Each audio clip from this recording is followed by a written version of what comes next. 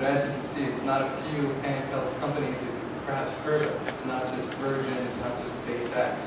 There are at least 100 companies out there that are considered in some way, shape, or form looking at space as a different model, business model than the traditional space subcontractors, let's say the Space Shuttle or ULA. So, how else does the Space Frontier Foundation help New Space, and how can we get involved?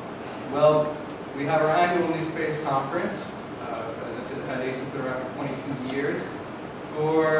Since 2006, we changed our annual conference to the New Space Conference. And actually, one of the chairs of the New Space Conference is here. I see Ryan in the crowd, but James, stand up. If you are interested in volunteering, come to this guy after the talk. This year, we will be at NASA Ames, California, on site, July 28th and 31st. So, this conference is the premier place to go if you're, a new space company, startup looking to perhaps get more involved with the government or meet potential new investors. So, I hope we can make it. The foundation does have some great deals for students. We provide both your food and your stay. All you have to do is get yourself there, and if you make your way up to a management level, there are other perks as well.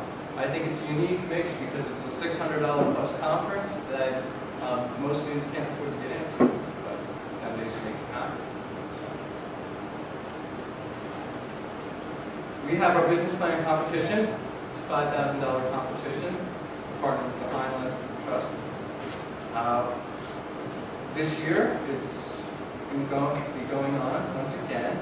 We're also starting a new project with SEDS to have a theater competition where there will be a $1,000 prize starting potentially at the next SEDS conference and then leading feeding into the 2012 New Space Business Plan competition.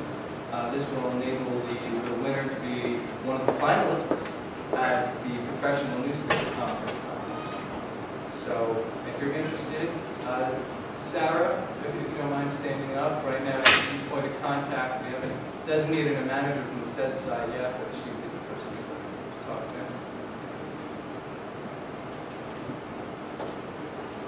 What else? Teachers in space. The foundation aims to send hundreds, perhaps even thousands of teachers into space within the next decade. We already have 5 suborbital flights donated, Armadillo, X-Corps, and a number of other companies. As of now, we selected our first 7 finalists, and we have a $400,000 grant from NASA to send these 7 finalists to NASTAR training and zero-G flights, just to initially give them some training. And hopefully, once the suborbital space planes start flying, we'll be able to send them.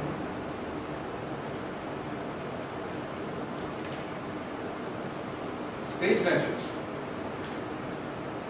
This is a project that's been going on since 2008.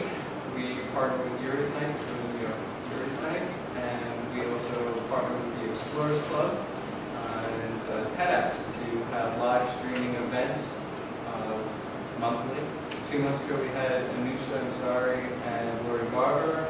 Last month we had our founder Rick Tomlinson and Spacework commercial with Lisa Perinia, and we're talking with a number of speakers to start once again in January. So if you are in the New York area especially, come talk to me afterwards, and I'd like to make sure we get you in. It is a relatively cheap event to attend, $25, and one of our outreach initiatives. We're also going to be live streaming on Space Vidcast, so if you can't make it to New York, you still can be part of the discussion. New Space News. New Space News we've been distributing for at least 5 years now. It's a monthly newsletter for those that really can't spend more than 5-10 minutes keeping up with the space field, entrepreneurial space field. It lists the top 10-15 stories, short description, quick and to the point. You can subscribe on our website. So go to www.spacefrontier.org and Space Solar Power. The Foundation has had a Space Solar Power program since 1999. We have done a study for NASA. We also did, I guess, a $200,000 study on that from NASA, just evaluating the technology readiness of space solar power back in the late 90s. We also participated with the National Space Society and a few other nonprofits working with a Phase Zero NSSO, National Space Security Office study on the readiness of space solar power just about a year and a half ago. And hopefully that will lead to more realistic demonstrations of what space solar power can do today and how it can be financially viable. We're not saying that it's going to solve our energy needs now, but at least the latest study evaluated and said, well, you can make money many other ways from space solar power, not just competing with ground-based sources of energy, but perhaps through direct beams of energy to a military base or disaster zones. There is potential there that you can charge what would be considered obscene rate for energy anywhere else and still provide a service that cannot be duplicated and is financially viable to make possible. Spacecraft. And in the 90s and the early 2000s, the Foundation had a periodical much like the National Space Society's Ad Astra and what is now the SEDS Nova. And we resurrected this in a blog that our leaders post to with policy updates and their thoughts on the space frontier. So you can also view Spacefront on our website. Cosmos Review. If you're interested in poetry, the Foundation is not just about the realities of making space financially viable, but also the cultural implications of what more people in space will mean. What we like to call what's coined by Frank White, the overview effect, and how seeing this view of Earth from above changes your concept of life on Earth. And even sending hundreds of teachers in space and them talking to students and communicating this vision, how that potentially can change our world. And so Cosmos Review is one of the cultural elements of how space, new space especially, is going to change our world in the 21st century. True saying. Space for the People is a recent video the Foundation produced in support of the Senate version of the NASA bill. So I'm going to play that now because I think the space leaders you will see talking in this short 7-minute clip can provide you with more insight about what the Foundation is all about than myself. If you'll give me a second, I'm going to switch the video.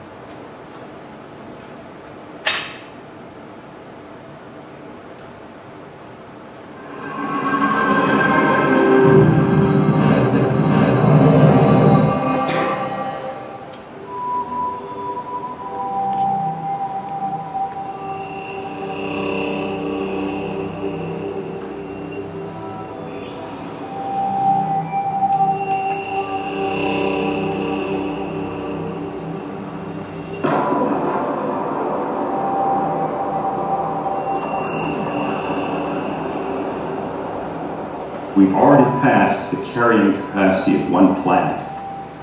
We have only a limited number of resources and a limited amount of space on this world.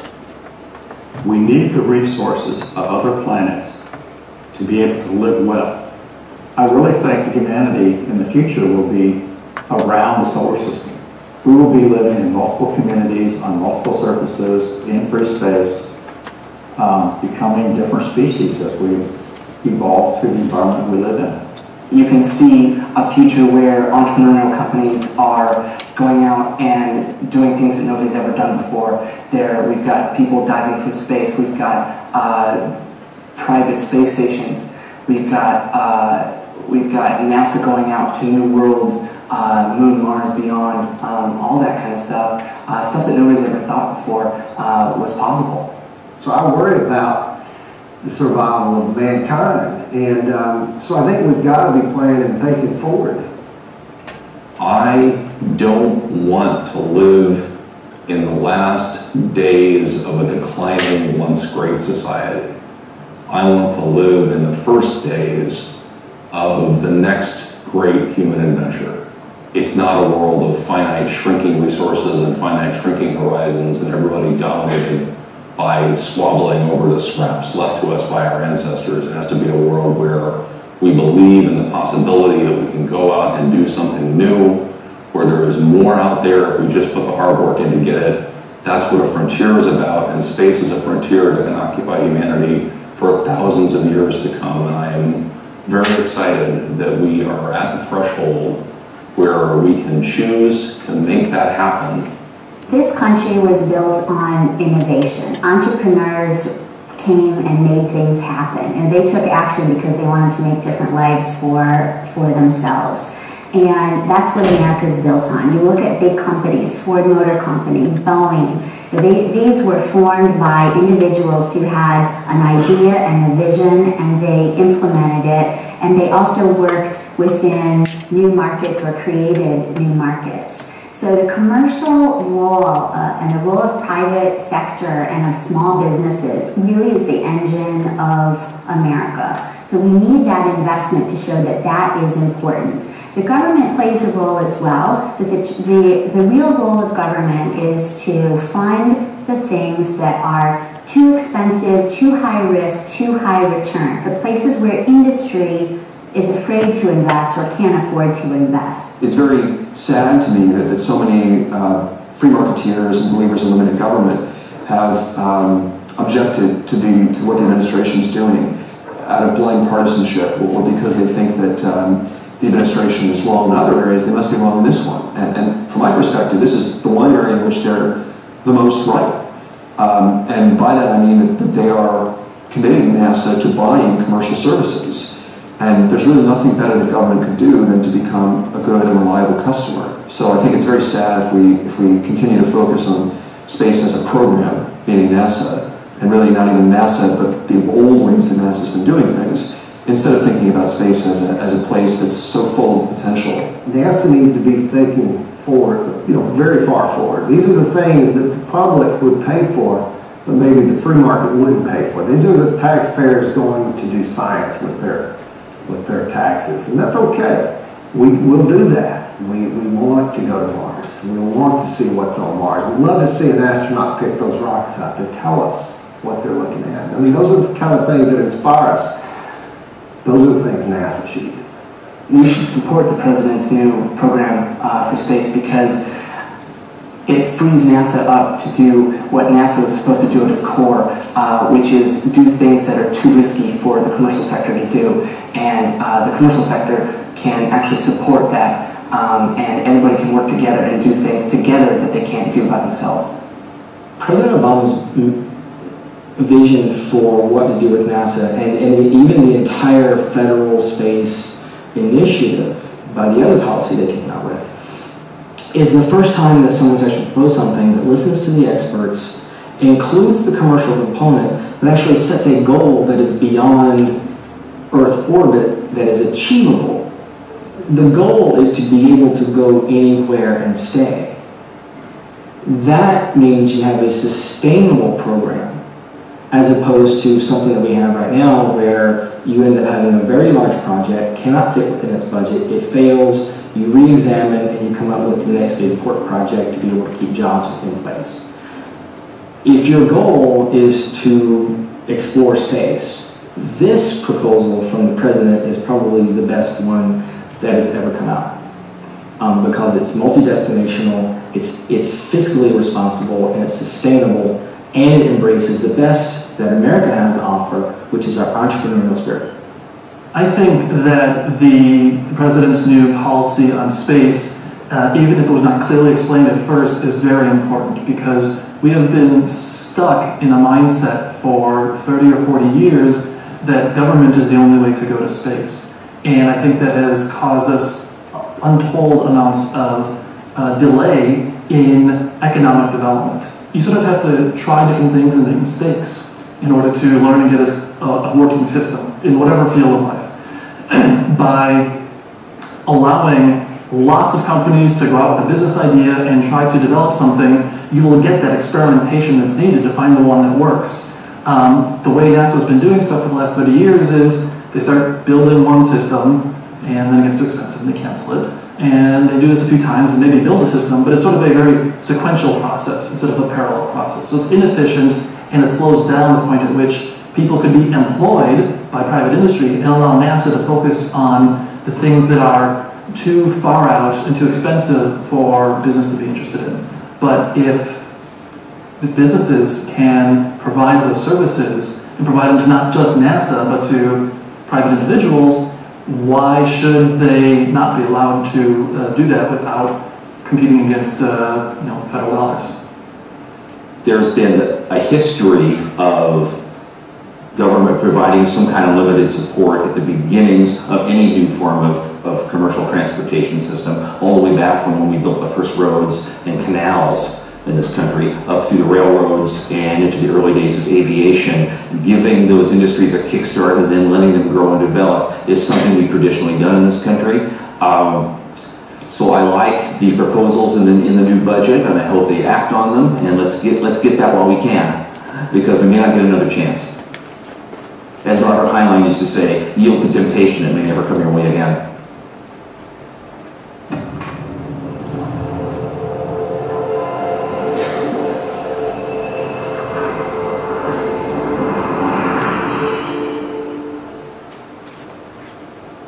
So that, in a nutshell, is the Foundation's perspective on the new vision for space exploration.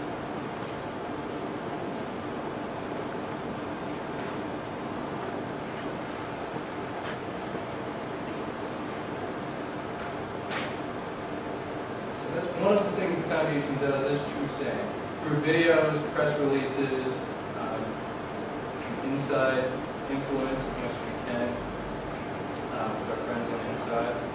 We try to communicate the viewpoint of these entrepreneurs.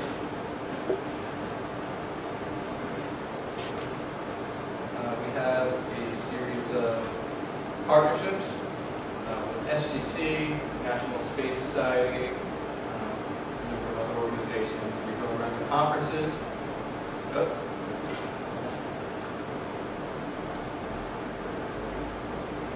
And continue to communicate the Foundation's vision of space science.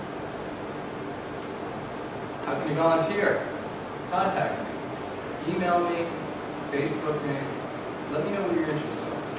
As you can see, I just listed a number of our programs. We have many others. Find them on our website. If you're interested in starting a project that you think will benefit the Foundation's vision, contact me. I have a few other videos I'd like to show you. Just yesterday we had one of our board of directors who showed me speaking in an earlier video, Baron Soga, on Fox News. I think this is a very timely video concerning the upcoming shuttle launch and the change in Congress. We're looking at a live shot right now. But with the GOP's takeover of the House in January, how is all of that going to affect the future of NASA? Here to discuss America's future in space is Florida Congressman Mario Diaz-Ballard, who joins us from Miami, and from Washington, we have Baron Zoka, the Director of Space Frontier Foundation. Thanks, gentlemen, for being with us. A pleasure. All right, Mario, let's start with you. Will the Republicans taking over the House, how will that affect NASA's future? You know, one of the untold stories is the fact that since this president and the Pelosi Congress has brought the United States to the verge of bankruptcy, is the fact that some of the essential things that we must do, whether it's defense or I would tell you space exploration, which I consider a national security issue, is put at great risk. Now, the only place where Obama thought it was prudent to cut back on spending has been on defense and on space. But we obviously now have a much more difficult fiscal situation. Clearly, we're going to have to prioritize spending. I would tell you that space is one of the areas that we need to look at very carefully. I don't think we want to rely on Russia for our manned space program. Yeah, America needs to be cutting edge, definitely in that area. So you're saying it's not, when we say cut spending, cut other things, you're saying space is a necessity? I think space is a necessity. I think it's a vital necessity. We're going to obviously make sure that it's done efficiently and effectively. However, I think relying on Russia for our manned space program is frankly very dangerous. And again, the untold story is that the President and the Pelosi Congress have now brought us to a situation, since we are on the verge of bankruptcy, where even very important things are going to have to be looked at very carefully. All right, now Baron, how does NASA spend our money? How much on average does it cost to send one of these rockets into space? Well, it's a few $billion. I mean, in total, NASA's share of the U.S. budget is about 0.5%. It's about $19 billion a year. So the question that I want to ask is not how much we're spending on NASA, but what we're getting out of it. For the last 22 years, our message at the Space Frontier Foundation has been that space is a place, not a program, and that NASA really is not the only game in town. If the government's going to spend money on space, it should be doing it to catalyze the private sector to actually make America a truly spacefaring civilization. So this idea that space is a national security issue, it means something in the long term, in the sense that ultimately we want this country to be the leading spacefaring civilization. But in the short term, quite frankly, it doesn't matter whether we're sending astronauts up into orbit. What matters is NASA going to build a commercial sector that can make our presence in space sustainable? And in that respect, I have to say, although I don't very much like anything the Obama administration has done, I think they're generally not much interested in free markets. This is the one issue where this administration has been more free market, more entrepreneurial, more promoting of the private sector by getting NASA to buy rides from commercial space operators than they have been in any other area. Well, thank you so much, gentlemen, for being with us. We have one more space shuttle to send up in this mission, and that's Space Shuttle Atlantis, and I understand that has not been paid for yet, so we'll have to keep an eye on this and see if Congress approves that. Thanks so much, gentlemen. Have a great day. Thank you. President Obama. So now you're up to date. It's a very exciting time.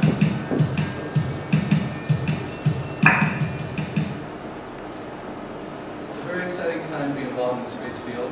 As a student, you look out the next 10 years and see a number of space companies starting to see a profit, to see exit strategies.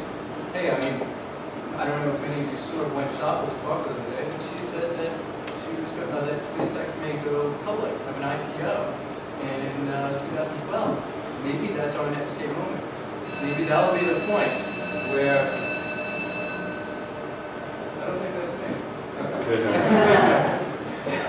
maybe that will be the point where many of these small companies like Maston will be able to go to Wall Street and get $100 million. And that's, at least from my perspective, right? Whether it's in 2012 or 2022, I think that's happening. And as a young person, that's where I want to position myself to have a career. So, with that, I'm going to open up for questions.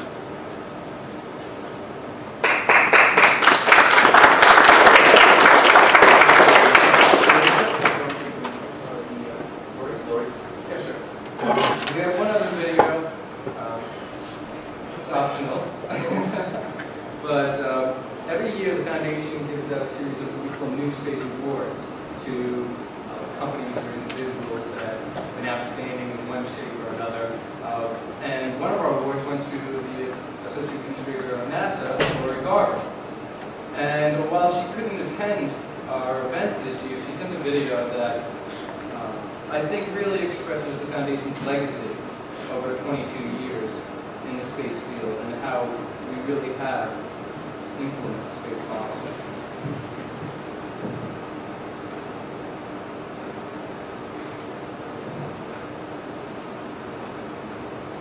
To the Space Frontier Foundation for honoring me with this award. Bob, Rick, and Jim, your vision, drive, and spirit are an inspiration to me, so it's an incredible honor to receive an award from you. It's been your work and that of the Foundation that has advanced our nation and our world toward a time when humans living and working beyond Earth is a reality. I know that we're doing that now with the astronauts on the International Space Station, but I also know that what you are working toward is a time when not all of the people living and working in space are paid for by the taxpayer. This award is meaningful because it comes from the space community's true believers. You are the visionary change agents, and I grew up with you.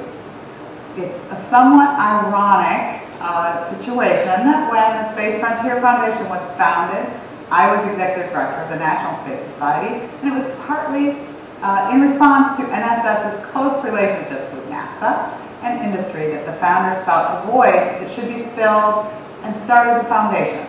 At least, I remember that's the way Rick explained it to me at the time.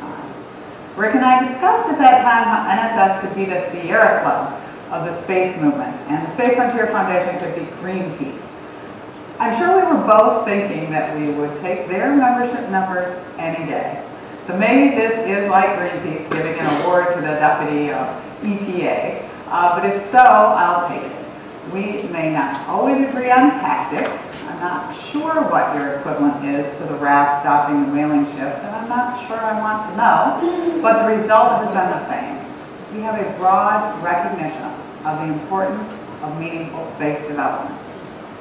The world has changed since that time 20 years ago, when many of us were focused on direct mail and membership numbers. The Foundation has done an incredible job of evolving with the times and taking advantage of that change to shift the debate, and I would even argue the culture of space development. I know you are furry mammals. For over 2 decades, the Space Frontier Foundation has championed the vision of Gerard O'Neill and others for permanent human settlements in space. You have led the fight for policies and programs that will open the space frontier for commerce, science, and people everywhere. So, as a government employee responsible for providing only a small piece of that vision, I'm proud to be considered among your distinguished group of foundationers. I'm doing what I can to align the NASA programs to allow for this ultimate vision. We know that the government's role is to invest in R&D to advance the time when the private sector can play a greater role in space activities. We know that it is our job to press the exploration envelope to, as you say, the far frontier, allowing the private sector to take advantage of our past investment and open new markets. We know that it is our job to help buy down not only the technical risk, but the market risk. And we know that sometimes it is our job to simply get out of the way and not compete with the private sector. So that as a nation we can tap the very innovative spirit that has led to economic growth that capitalist societies rely on. And why do we know all this? We, or I, learned it from you. I don't know who all is there, but I can only imagine how many of you have been part of this past few decades of discussion on these very topics. What is most impressive to me is that you have consistently carried this critical message of space development into so many areas, to policy, legislation, press relations, and political action. You are truly the thought leaders on this topic and have never wavered from your goals.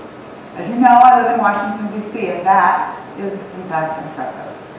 I know you are aware of this, but what started out 20 years ago as crazy talk is now accepted national policy and is the very underpinnings of the President's 2011 budget request for NASA. President Obama said in April, "Our goal is the capacity for people to work and learn and operate and live safely beyond the Earth for extended periods of time, ultimately in ways that are more sustainable and even indefinite." You can be as proud of those words as I am. The President's budget proposal at its core supports opening the space frontier and pursuing the ultimate goal of human settlement. He has given us a wonderful, visionary blueprint and the resources to go with it to achieve this objective.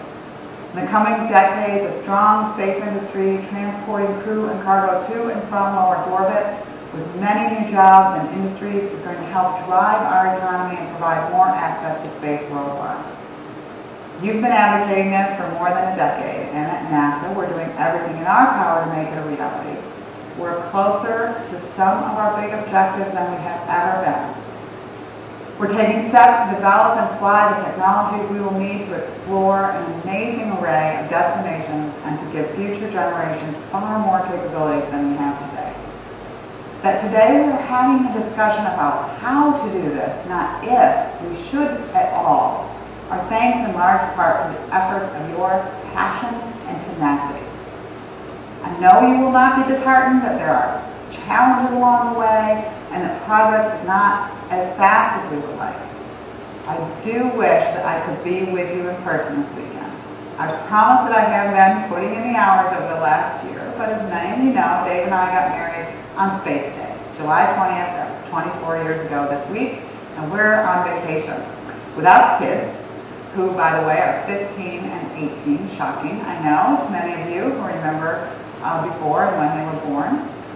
But this award will help me get through the tough times when things are not going as fast as I would like to remember that I work for citizens like you who appreciate our efforts. So together, we will open the space frontier, and thank you again for this honor. So that was Lori Garber, number 2 over at NASA, and we initially played that video during our New Space Gala Awards. Did you have anything to add, James? Now the Gala Awards, they're actually it's our black tie event every year. And I would like to consider it on the Academy Awards for Space. It's kind of where everybody kind of gets together and assesses, if you will, the state of the new space industry as a whole, because we give awards out to the movers and shakers of that year. For instance, this past year we gave to Lori, we gave one to NASA Space Systems for the Land Challenge and all the great stuff that they've done. And Archville for Excalibur Launch, and all the stuff that he's done, multiple others. So come on down and get involved. I'd also like to point out that our conference chair, Ryan McClinko, is now sitting over there. Ryan, stay there for a second. So if you are interested in getting involved, as I said, you can go up to James, you can go to Ryan. There are a number of other foundationers in the crowd. Mylene. Well, thank you very much for your time. As I said, Facebook meeting, tweet meeting, stay in contact. Do you have any questions? Oh, Ben Corbin.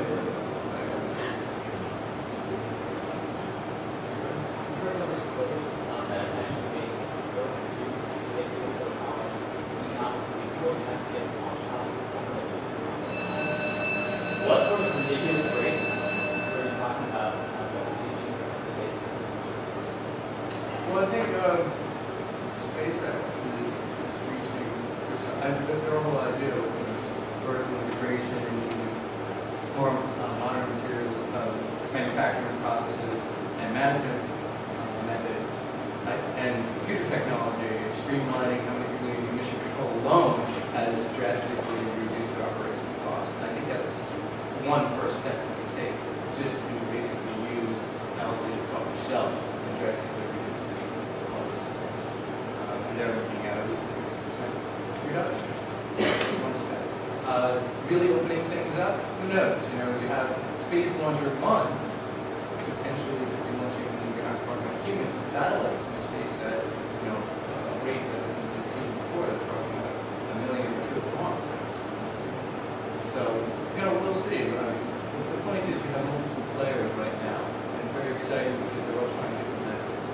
And they all have the aim of maybe financing the first level of development by tours and some other, some local flights, or however they're going to make a little bit of money for that second phase of development that's going to be necessary to really achieve a breakthrough zero that would open up space to settle.